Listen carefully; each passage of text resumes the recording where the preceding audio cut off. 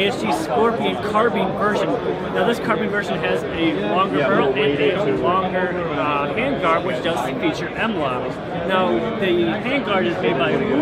It's actually made by CZ. This is the real CZ extended handguard because, funny enough, they actually couldn't find any good production facilities to do exactly what they were looking for, so they were just like, all right, screw it, we're just going to use the real one. Right. So this is actually a real CZ handguard on here, and as far as I can tell, in the real production, or the regular production, it's going to be a CZ handguard with real spec M-lock.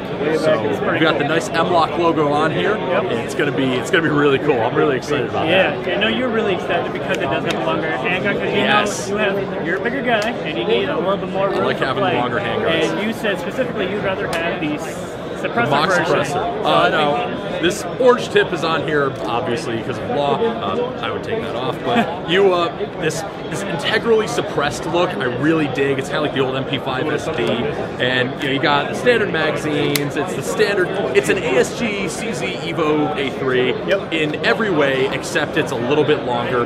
These actually are going to come in with velocity right around 370 to 380 FPS.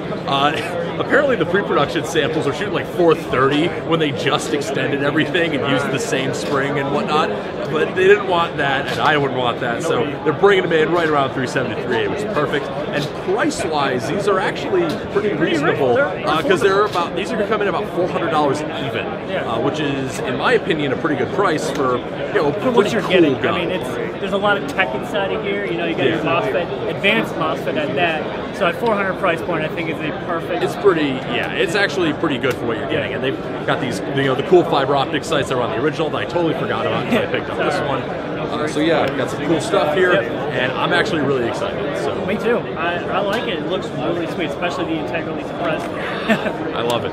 Alright guys, so this has been our in-depth look at the new CZ Carbine, or CZ Scorpion Carbine. So it's pretty cool. Alright, so thanks for watching. My name was Andre. I'm E-House. And thanks for watching, guys. See you later.